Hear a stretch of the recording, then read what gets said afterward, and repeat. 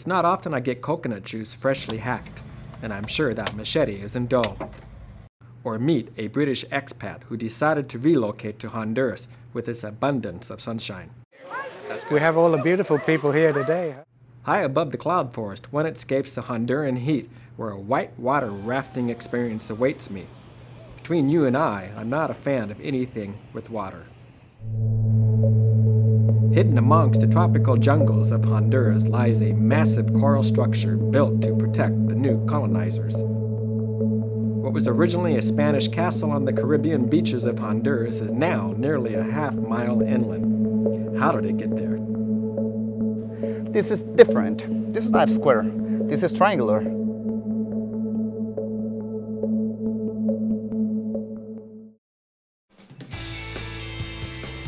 I've watched the evolution of American public high schools. With 30 years teaching, there's very little I've experienced, good or bad. Students are the same regardless. I've listened to my students who come from Central America and learned from them stories of their homeland. What I've learned and discovered is far superior to what is being seen on the nightly news cycle. Come along, travel with purpose, explore the best of Central America.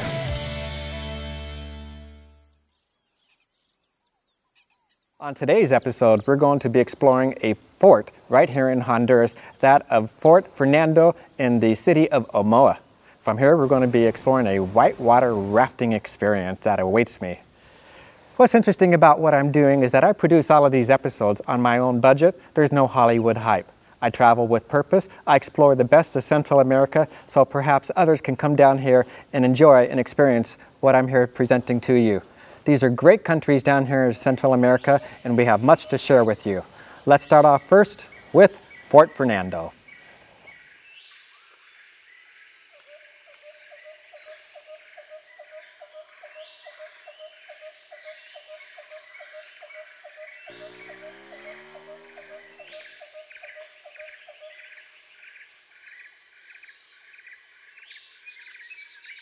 I'm right here at the San Fernando Fort of the department in Omoa, and it's a beautiful place to visit, and I'm with my tour guide and new friend, Julio. Julio, yep. Good morning. Nice to meet you. Good morning. Nice to meet you too. Likewise. Glad to be here.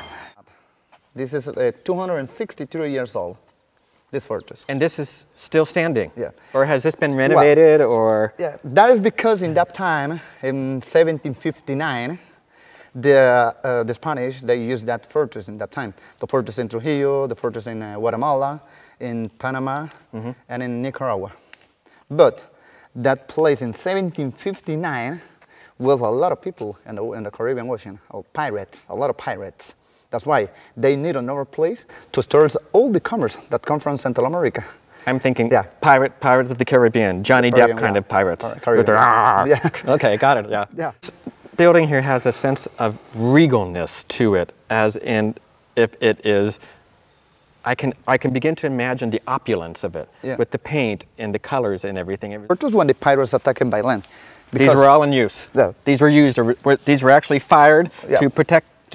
So there was war here at some point in time. Yeah. Only opened a holy ship in that time, because this fortress was attacked with wooden ships in that time. That's why they don't exploit the cannibals. But at first, they put the gunpowder inside. In the mount. So they're literally going, when I'm looking at this, I'm thinking you open it up, you put the, no, I'm thinking World War II with the little, no. Well, they go around here, and they're putting in the... First, the gunpowder, for here, first. And the cannonball here in mount. And the holes, well, they don't have a hole because... And these, so how often were these used in fighting or warfare? Well, they use the cannons in that time on the part, and they put the cannons in carts in that time. That's why I tell you, they introduced first the gunpowder, the cannonball in mouth, and in the holes, and they put a fire. So these were placed up on the top all the way around? This is the hole that they use to put the fuse. Yeah, the fuse. Then they put a fire here. With the explosion with the cannonball, with gunpowder, is a shot with the cannonball.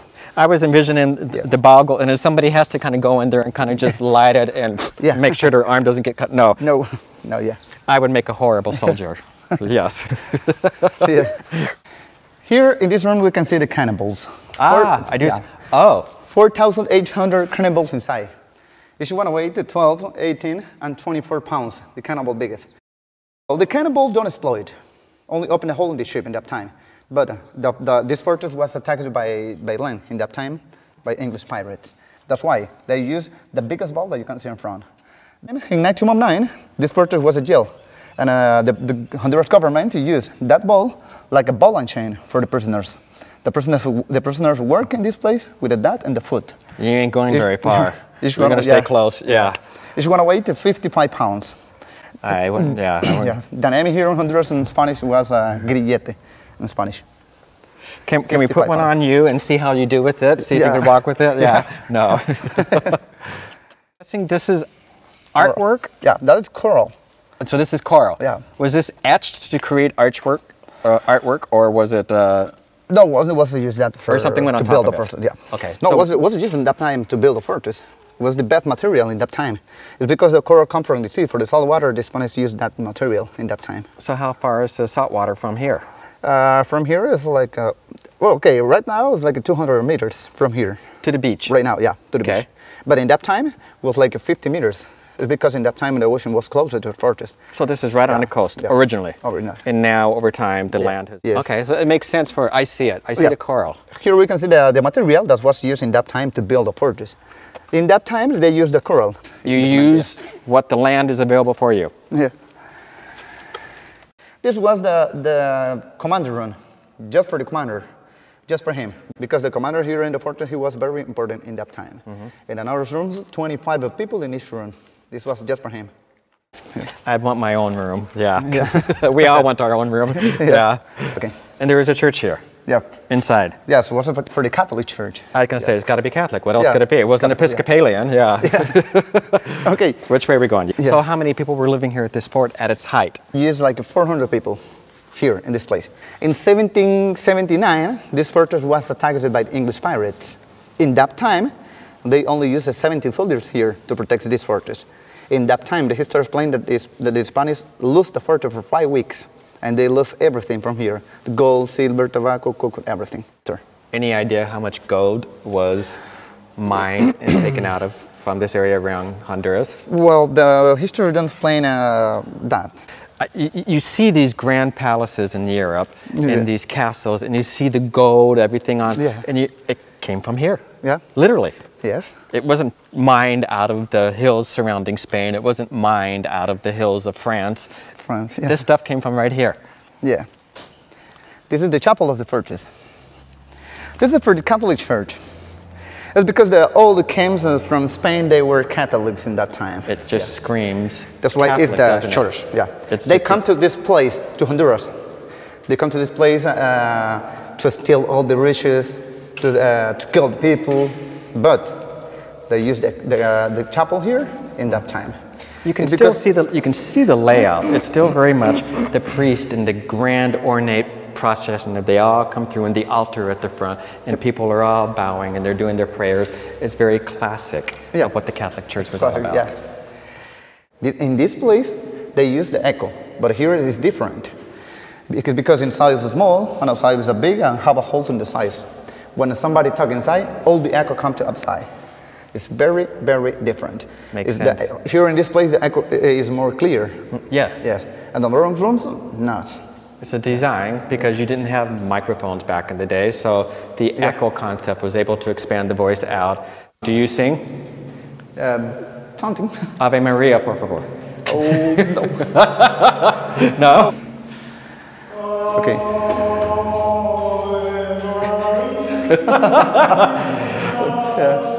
If you're wondering where that sound, that is my cameraman singing behind the camera. You hear the echo? Maria.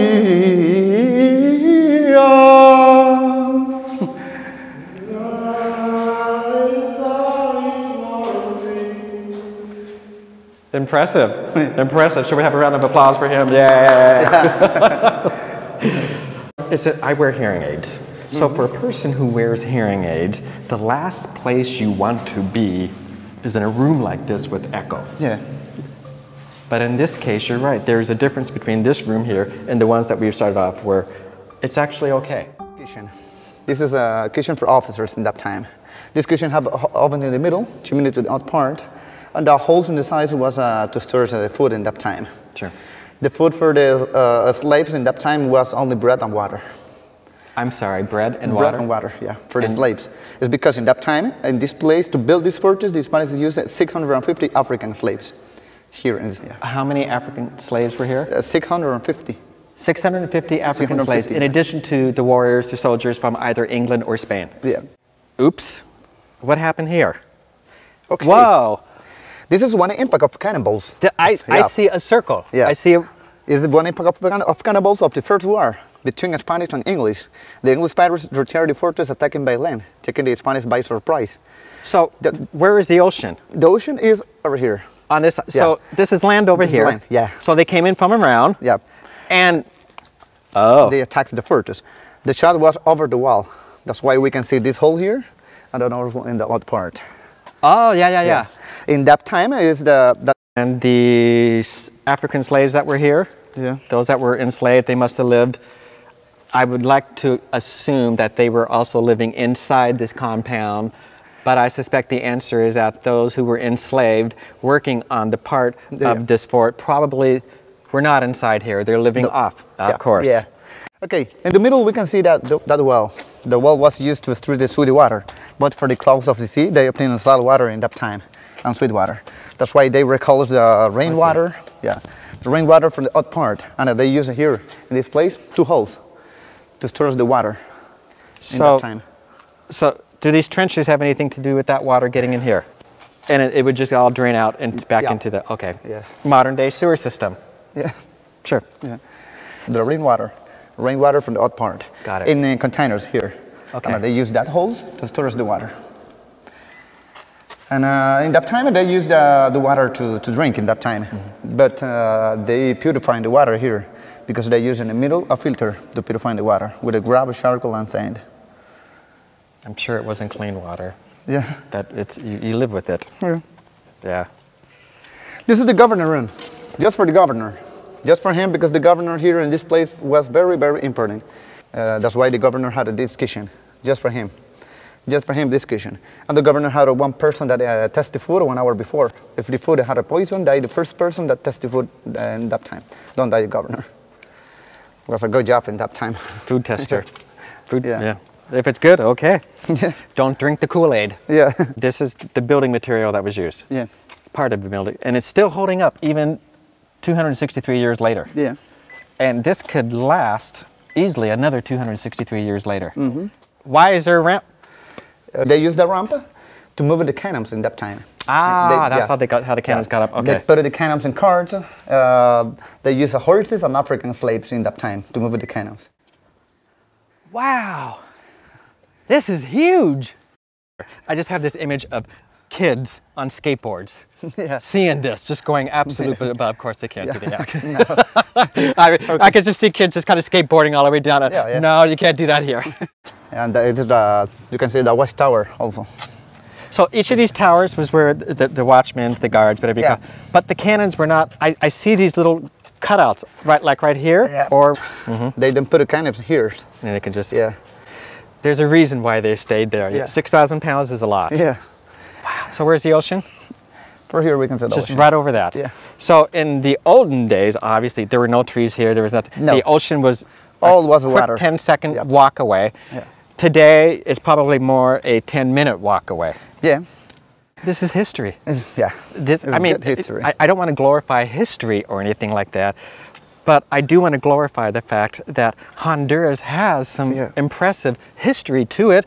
Granted, it is in amongst the ideas of the Spanish conquistadors and the killings and the murders and the expansion of the Spanish Empire. I get that, but the fact that this is so well preserved, and you contrast that with American history, you know, and you look at those buildings, a lot of those original buildings it's just wood. You know, or it's stonemason work in the later periods of American history, but this is still standing. This place surrounded by water and alligators inside, but it wasn't Honduras. Not here now.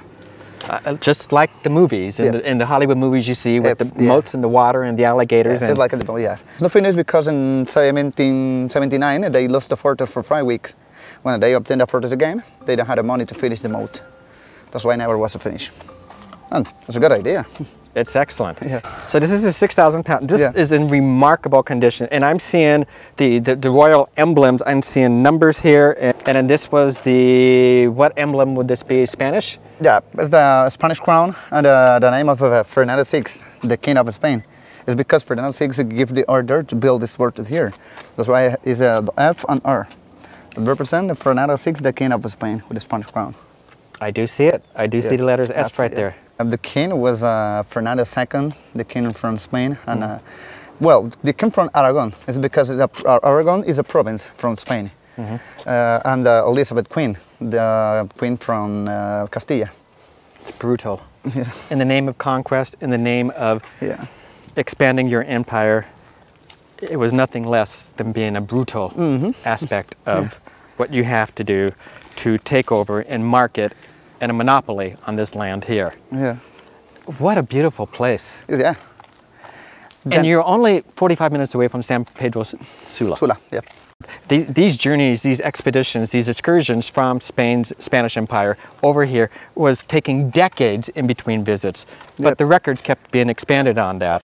Julio, Mr. Quezada, you have been an amazing source of information to share with me the experiences of Fort Fernando right here in Omoa, and I can assure you it is nothing less than spectacular. Thank you so much. It has been a great deal to spend some time with you this afternoon. After we completed filming, I hurried over for a coconut drink.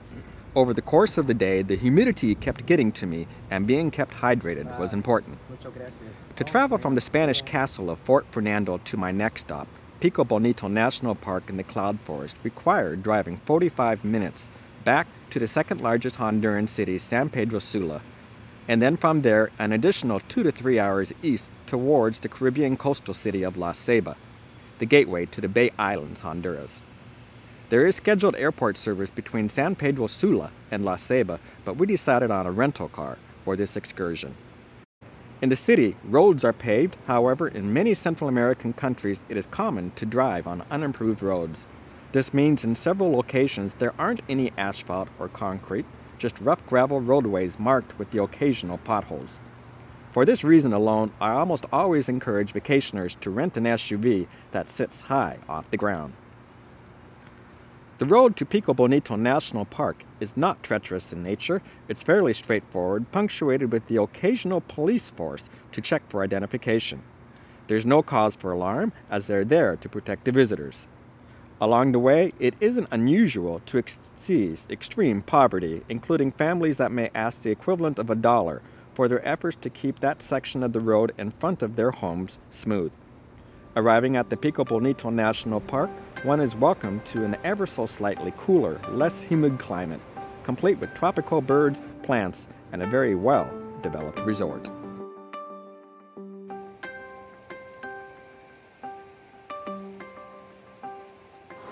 High above the mountains in Honduras, above the maritime city of La Ceiba, is an eco-adventurer's dream. Here on the Rio Canjijo, or the Canjijo River, I've asked some guides from the Villas Pico Bonito's Whitewater Rafting Company to guide me on my first experience down this river.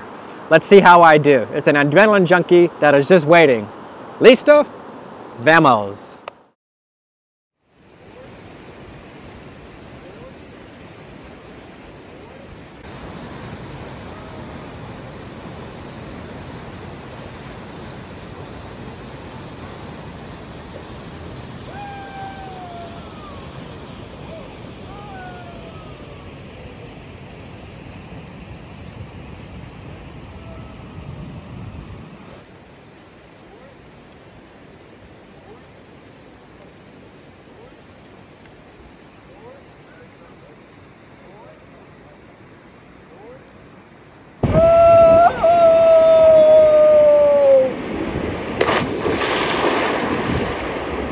Now that I'm a little bit dry from that amazing whitewater rafting experience with the Villas Pico Bonito Whitewater Rafting Company, I'm here at the resort itself. My name is Richard Adamson. Richard, nice to meet you. Nice to meet you too, Ron. You have a fantastic resort here. Tell me a little bit about it. How long have you been here? Thank you. We started building this in 2005, had it completed in 2007, and here we are, open to everybody who wants to come and enjoy this beautiful natural environment. This is a hotel resort. This is a vacation rental. Okay, and how many vacation rentals? We have 7. 7 vacation yes, rentals. And they're self-contained homes. So you can come here and do your own cooking if you want, or you can come here and enjoy a great meal at the restaurant here. So I'm here visiting during the low season. Is this the low season for Yes, visitors? yes it is. October, November is always very slow. It seems like it's still very busy. Sundays it is busy because all of these beautiful people are Subeños, come up here from the city to enjoy our beautiful natural resort here. If I had to brand this country something of marketing, I would always say Honduras for wellness, Honduras for health. You seem to offer that right here. There is a sense of tranquility that could be offered here. That's a welcome respite from the city life.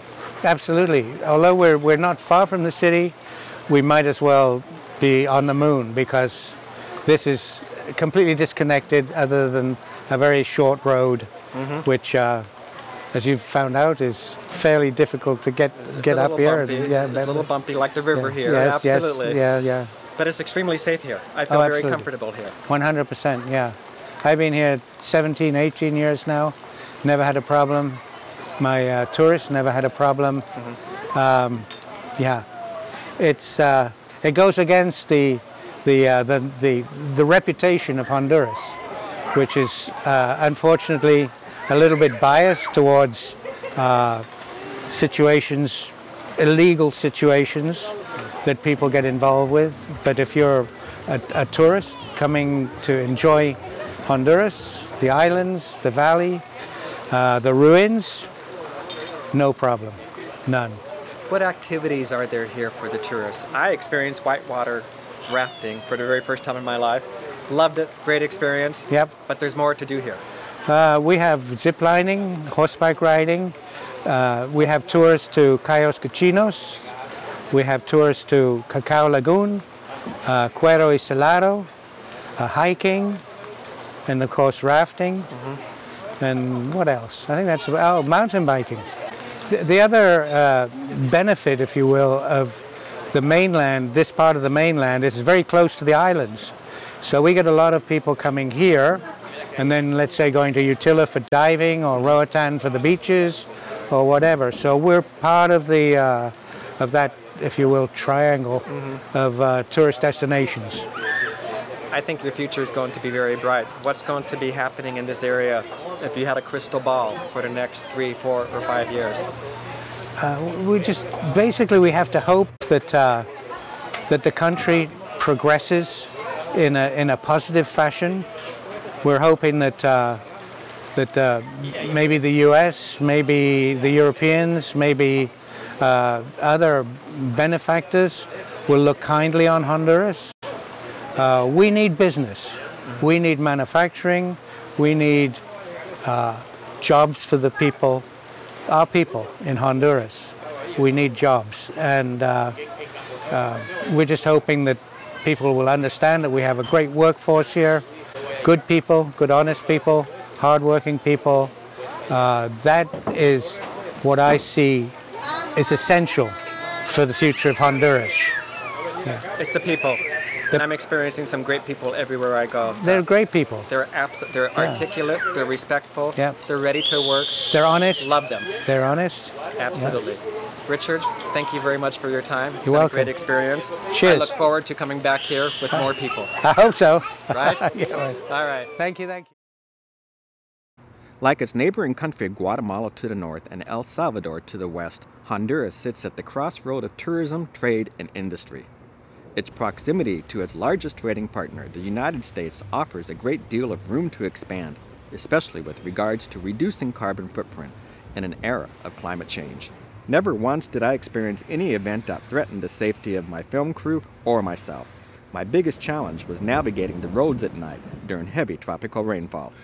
Hotel accommodations, whether it be in Utila, Pico Bonito National Park, La Ceiba, or San Pedro Sula, are charming and economical. There's no need to enclose yourself in an all-inclusive resort. Experience everything, including the people of Honduras. I'm more of a ziplining canopy kind of a guy, but I must admit that was an adrenaline rush for me to be on a whitewater rafting experience. Honduras has a lot of experiences to be enjoyed right here. Travel with purpose, explore more with me, the best of Central America. I'll see you next time.